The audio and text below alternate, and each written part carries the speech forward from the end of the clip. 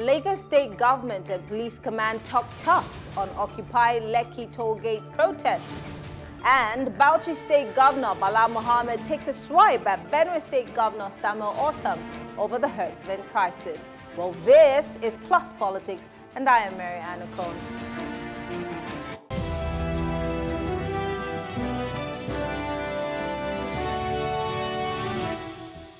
The Lagos State Government and the State Police Command have threatened to deal decisively with any form of protest in the state, and they are not ready to arrest and prosecute any, or they are ready to arrest and prosecute any violators.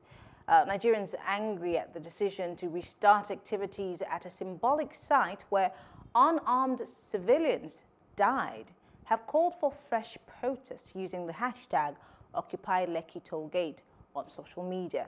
There is also worry by counter-protesters that the protest could be used as an excuse to loot properties, with the hashtag Defend Lagos also trending on social media platforms. And joining us to have this conversation is security consultant Peter Eigbedion and legal practitioner Inibehe Effiong. Thank you very much, gentlemen, for joining us. Thank you. Good evening.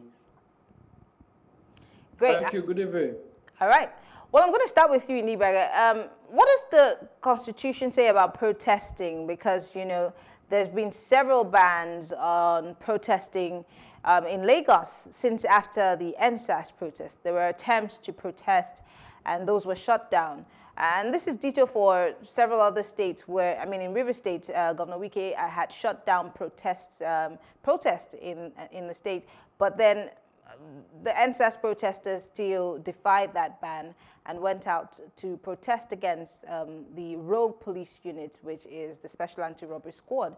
Give us a brief background into why protests are legal, if they be. Thank you. The right to protest is a fundamental right guaranteed under the 1999 Constitution, specifically Section 39, that enshrines the right to freedom of expression, and Section 40, that encapsulates the right to freedom of association and peaceful assembly. These rights are further reinforced by the African Charter on Human and People's Rights Ratification and Enforcement Act, which is an act of the National Assembly that domesticated the African Charter on Human and People's Rights. We also have the Universal Declaration of Human Rights of 1948. And of course, several other international instruments that recognizes civil and rights. Now, in 2015, the National Assembly went further to amend the Electoral Act to ensure and to provide that the role of the police, the role of law enforcement agency during political processions, rallies, and so on, shall be limited to the provision of security to the protesters, shall be limited, I emphasize, to provision of security to persons who engage in rallies, processions, and so on. Now, as long as a gathering is peaceful, the government has no right, the law enforcement agencies have no right to interfere.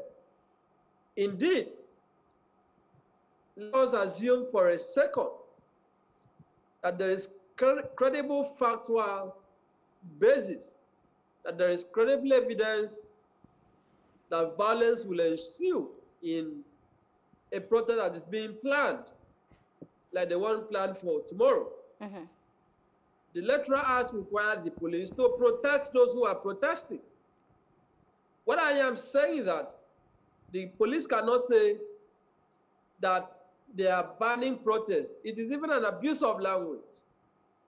It is reprehensible highly reprehensible for the police to even suggest that they want to ban a protest. But this is not the first. But this is not a conversation that we should be having. Barrister Inibehe, this is not the first time. Police have over and over again banned protests. In fact, I have had a police PRO on my show before, on a radio show, saying that if you must protest, you have to come and get a permit from the police force before you even, attempt to go out for that protest. It's not necessarily that I don't know, I mean, I can't speak for the police, but is it that they do not understand what the law says, or this is something that has been happening and it's been allowed to happen, and so the police has a right to wake up and say, we will not allow you to protest, or you cannot protest? Because as we speak right now, there are so many security vehicles parked at that Lekki Toll Plaza, preempting what might happen tomorrow. And I'd like to put it to you again. There are two sets of protests that are going to happen on the same day. Could this also be the reason why the police is saying that they might not allow these protests to happen because they do not want it to deteriorate to a point of violence? I do not think so. What I see is that the police over time, for a very long time, have become part of the oppressive class. It has become a tool for witch hunting, that is constantly deployed to suppress the rights of innocent citizens. That is why the police will have the effrontery to come out to say that they want to stop people from protesting. Now, I am aware that the Occupy Lekki Toll Gate protest preceded the scam that is being called Defend Lagos protest. I do not understand what they mean by defending Lagos. Is Lagos under some form of occupation? Is Lagos being invaded by some foreign mercenaries? Well, to play devil's advocate, to play devil's advocate for those who for the Defend Lagos. I mean, we were supposed to have one of their representatives on the show right now, but unfortunately, he's not here to speak for them. So, but they have said that they are trying to defend Lagos from the looters. Let's not forget that after what happened on October 20, 2020, there was, an outright crazy looting spree that certain people, we would like to say that these people are not necessarily the young people who were protesting against, a rogue police force, but they were hoodlums, as the federal government termed them. So maybe this is what they're saying. They're saying they want to guard Lagos and defend Lagos against these people. But should that be the job of protesters? If that is what they are saying, then let Sanwo-Olu resign as governor. Let the House of Assembly be dissolved. Let the courts be disbanded. If some private individuals are saying that they have taken over the responsibility for law enforcement, that they now want to protect Lagos from hooligans. As a matter of fact, the hoodlums, the so-called hoodlums that I know are agents of the government. I participated in the NSAS protest. So nobody would describe me as a hoodlum. I did not burn any property. I did not vandalize anybody's property. So for these individuals to be sponsored to say they want to stop people from vandalizing, is there any plan to vandalize any public property in Lagos? What evidence shows is that the NSAS protest was entirely peaceful until the government deployed criminal elements to attack the protesters, thereby giving an opportunity for miscreants to unleash mayhem on the state. Okay, Barrister Inibehe, just hold that thought. Just hold that thought. I want to go to the security person that we have on the line, and then we'll bring you back in. Peter Eigbedion is a security consultant. Peter, let's look at the security aspect of this protest that is planned tomorrow. Two protests that might happen simultaneously, side by side, one against the other. Obviously, one is saying they want to defend Lagos, and the others are aggrieved as to the justice that they are yet to get from the panel that was investigating the rogue police force. What are the security implications of tomorrow's protest, if there be any? Well, the implications are that the powers that be in the states have heightened tensions by denying the people or saying that they will deny the people of their fundamental rights to protest, to peaceful assembly, to freedom of expression and things like that. So it is the government and his spokesperson, his agent, that has raised the tension in the environment, and that has inflamed passions. If they gather tomorrow, like they plan to gather, and I'm talking of both sets of protesters, people that are going to come out will be inflamed emotionally. So the government has made the situation a very tense one. Now, when passions are high like that, and with the antecedents of our police, I would say, it doesn't augur well for both democracy and for the safety of those who will go out tomorrow, which I believe was the agenda of those who have said that the protest should not hold. It is very easy. In fact, from a security perspective, it would have been ideal to have both sets of protesters protesting tomorrow with security on ground to watch them and to prevent those who would have wanted to escalate matters into violence by simply just picking them up in the act. Mm-hmm. So it's just, I believe the government is not being sincere in its reasons for saying the protest should not hold.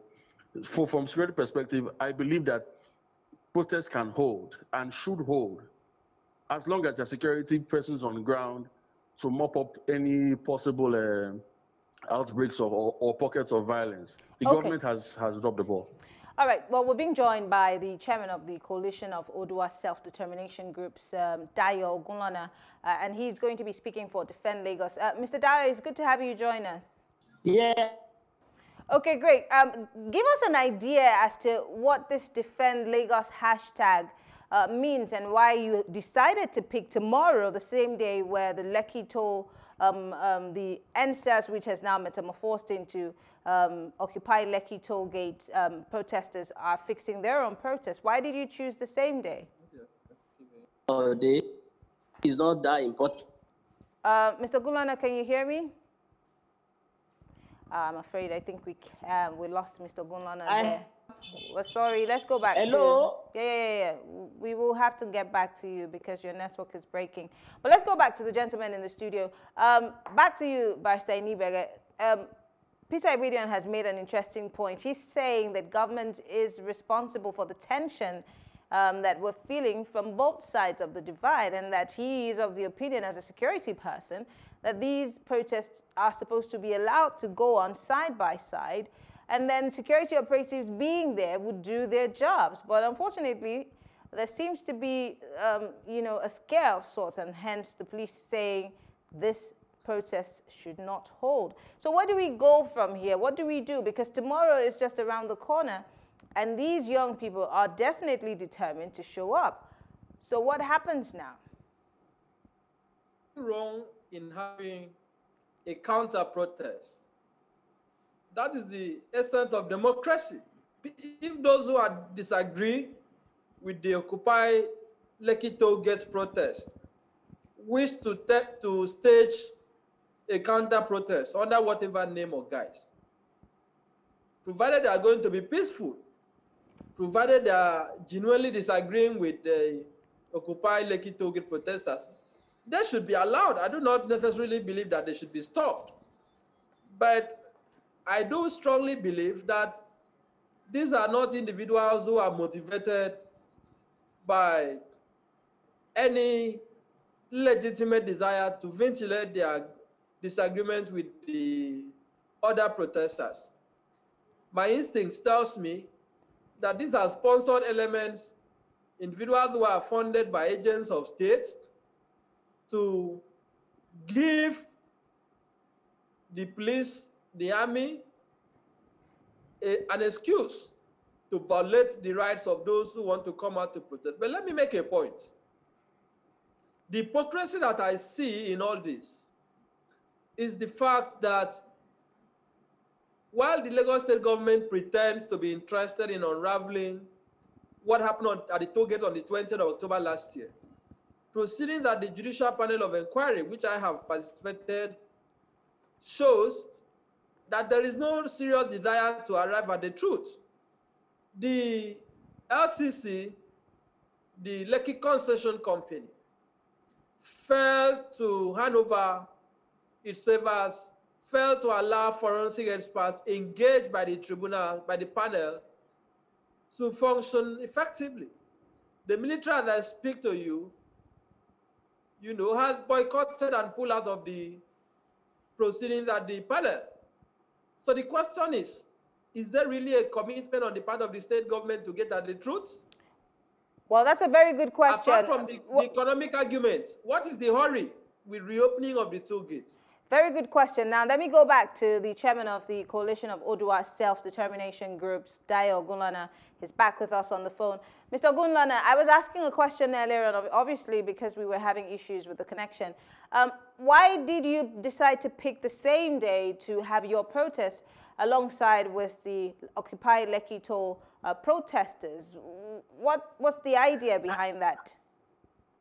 I said it earlier, probably you didn't hear me. I said probably it was coincidental. We chose Saturday and we chose Saturday too. You're saying... What I'm saying to is the day that we chose is very, very important. What is important is what we want to tell the world, what we want to tell Nigeria. What the day is that it really matters. What do you want to offer? Why are we defending Lagos? That is what matters. Not the day itself. So you're telling me... Yeah, Mr. Dayo, hold on. For the next 2, 3, 4, 5 days. Hang on. You're telling us that the day doesn't matter. What matters is why you're defending Lagos. So why didn't you pick another day? Because you know that there is a protest that has been set for that same day. And you want to defend Lagos. Defending Lagos means that you are going to be protesting opposite sides to the people who are asking for justice for the souls that were lost at the Lekki Toll Plaza on October 20 of 2020. What are you defending Lagos from? My sister, I'm telling you this, that we are not even doing Saturday alone. We are only starting from Saturday. Well, it can be a week protest. What are you defending Lagos from? We are not even doing a day protest. We want the world to know that there are some people over there, there are some Lagosians that are ready to defend Lagos. We will not allow Lagos to be destroyed. What are you defending Lagos from? That the last time there was this protest, it was so bad that the economy went down. We will not allow, and before it picked up, it was so bad. So we will not allow anybody from anywhere again to start destroying Lagos. Lagos is anything. It's a collection of all the Yoruba people. We will not allow it to go down again. I'm yet to understand what you're defending Lagos from. You say you would not allow Lagos to be destroyed. By whom?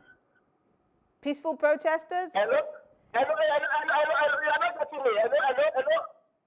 Hello? You are not getting me. I am telling you, the coalition of Odua Determination Group was formed to promote the interests of the Yorubas at all times. And I am now telling you that Lagos is our heritage, is the economic hub of the Yorubas. We will not allow people or anybody from anywhere to destroy our Lagos, to destroy our heritage, to destroy the economy of Lagos. We will not allow it to be. This is very interesting. Are you telling me that this is a Yoruba protest because you're saying we, the Yorubas, will not allow Lagos? But Lagos is not occupied by only Yorubas. Lagos is more like a very cosmopolitan state where you have all kinds of people, all tribes, in Lagos.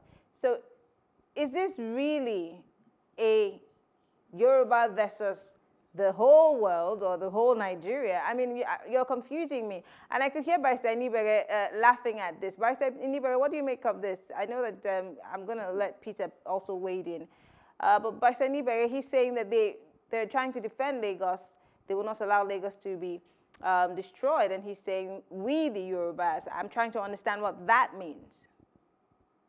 Well, I don't mean to be demeaning, but the gentleman will be more useful, in his advocacy if he devotes his talents to the Yoruba movie industry. I think this is just purely for entertainment, the comment he has made. I do not understand what he's talking about. He keeps saying Lagos is the commercial center of the Yoruba people. What is this gentleman talking about? This is the the devilish and the destructive tactics of the ruling class. They want to use tribalism, they want to use racism to divide our country, to split Nigerians along ethnic lines. They want to paint the impression that non-Yorubas are the ones who are protesting, that non-Yorubas are the ones who are asking questions about the Lekki toll gate. But that is good. I participated in this protest, and that is in the NSAS protest, and I can tell you authoritatively that a vast majority of those who participated in that protest, they are Yorubas by tribe.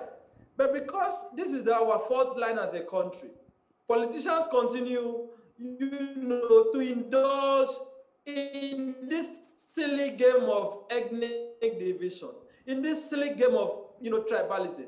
For somebody to reduce the constitutional rights of Nigerians to a tribal or an ethnic matter, it is so unfortunate, it is so disingenuous, it is so regrettable and preposterous. We should not tolerate this kind of conversation. This is not what we should be talking about in 2021. The Lagos that is defending, that he wants to defend, let him go. Why didn't they go to Obalende a few hours ago to go and defend Lagos from the hoodlums who were shooting guns and attacking people? When the Agboros, the NURTW people, when they are causing and wreaking violence on the state, why have these individuals not come out to defend Lagos? So these silly attempts to say that, oh, we want to defend Lagos from invaders, from people who are not Yorubas, they just bring this sentiment because they believe they can use that to sway people. But I believe the Lagosians will be wiser. I believe Nigerians are wiser. This is not a tribal argument. This is not a tribal protest. This is a protest that calls for justice. This is a demand for accountability. Okay. I'm not surprised that the gentleman could not say what exactly is defending Lagos from. Well, I was hoping I do not understand. I was hoping he would do that for me. But Peter, you did say that you said that the government handled this poorly, and they're the ones who are raising tension. But you also listened to the gentleman and what he had to say. And I'm still thinking to myself, what does he mean by we will not allow Lagos to be destroyed? As a security person, do you understand where he's coming from? Is there any intel as to a destruction that will happen tomorrow from a peaceful protest? Well, there are laws in place, or there are attempts to make laws governing hate speech.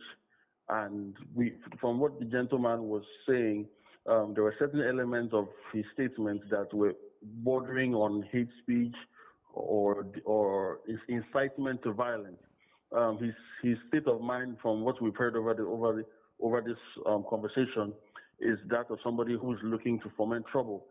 And if the security agencies are sincere to their responsibilities, then they should pick people like that up for questioning, or at least to determine what it is that they're trying to do. The security agencies of this country have not relinquished, at least in Lagos State, they've not relinquished their duties or responsibilities to private citizens. And it is sad to see the government saying protests should not hold, or NSAS or Occupy Lekki protests should not hold. But you have a group of people who are saying they will start their agitation, as it is, from tomorrow till whenever they are ready to get off the streets.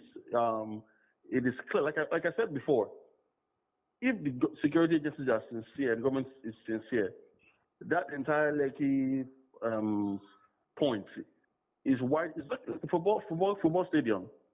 You find fans of two teams converge in one spot to support their teams or to make their points known. Mm-hmm. And there are people on ground to make sure that it's done in an orderly manner. From the antecedents of the NSAS protests, especially those who were at the Lekki point last year in October, we saw that their gatherings were peaceful and were largely peaceful. And it wasn't until there were attempts to intimidate them and cow them into submission that there were some people even hired bodyguards and brought dogs to the Lekki site. This other set of people who are coming to say they want to defend Lagos, I mean, the federal government should even wade in at this point, because if Lagos State is not ready to be governed properly, then the state of emergency is not out of place. Because from what we're hearing, these actors or non-state actors saying, they are hitting on the polity. The security agency should look into this matter quickly to prevent it from escalating from the point where it is already. All right, back to you, Mr. Dayo Gunlana. Although you still haven't told us why you want to defend Lagos, but let's look at the way forward. So you intend to continue to defend Lagos for at least a week, you stated. Do you feel that the people who are protesting for the Lekki toll, at the Lekki toll gate pose a threat of sorts, and you think that this is why you are protecting Lagos from them? Do you see that these people you called thugs that had looted after the protests that happened on October 2020, do you think that they are the ones who are going to be out there on the streets tomorrow, hence your desire or your choice to be also on the streets of Lagos? I mean, let's not also forget, I'd like to add, that this protest did not just happen in Lagos, they happened nationwide. So I'm not understanding why this is a hashtag to just defend Lagos if you feel that Lagos was the only state that was looted. There were other people in other states that also, you know, were part of the looting. So do you really have a case here, sir? Well, I didn't hear you well, but I need to tell you this.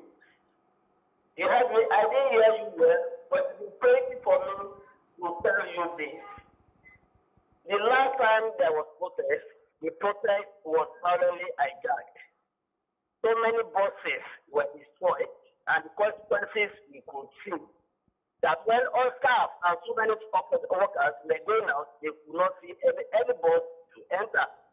Truly true, I want to tell you too, so many schools were also burned.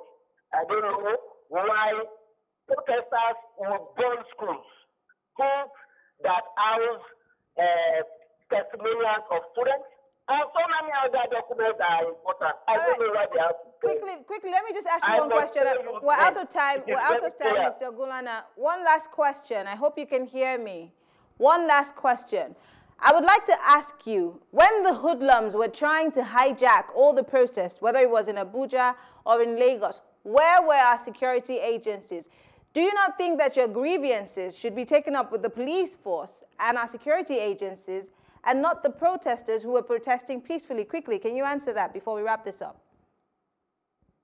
Well, you were asking me where were security agencies, where protesters were burning all these properties. Am I right?